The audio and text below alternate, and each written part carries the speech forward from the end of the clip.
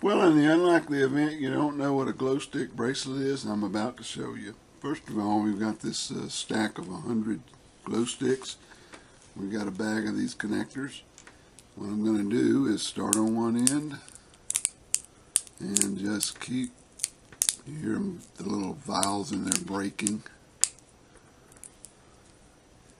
And go back and just make sure you've got everything broken.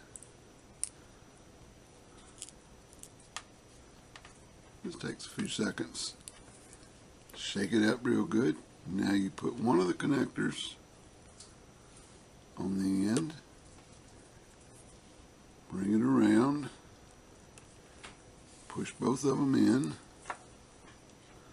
And there you have it. An almost perfectly round bracelet. Now I'm going to show you some others that we've already done.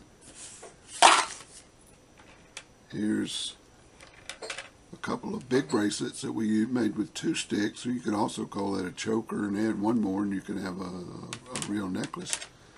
And here's where we strung 3 of them together. Now you can probably see these almost like fluorescents, but what I'm going to do now is I'm going to turn the lights out so you can really see those glow.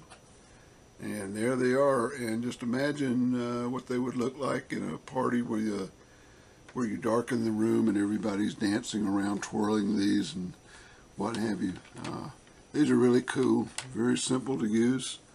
I had one yesterday that didn't lose all of its luminosity until maybe 15 or 16 hours after I did this. Now the strongest glow will go away after 4 or 5 hours. But after that, it's just a very slow fade. But even after 12, 14 hours, if you took it in a dark room, you could still see it glowing. So that's what the glow stick bracelets are like. They're a lot of fun. I can just imagine kids or even grown-ups going crazy with them at a party or some kind of get-together. So, full disclosure, I was given a box of these to evaluate and review.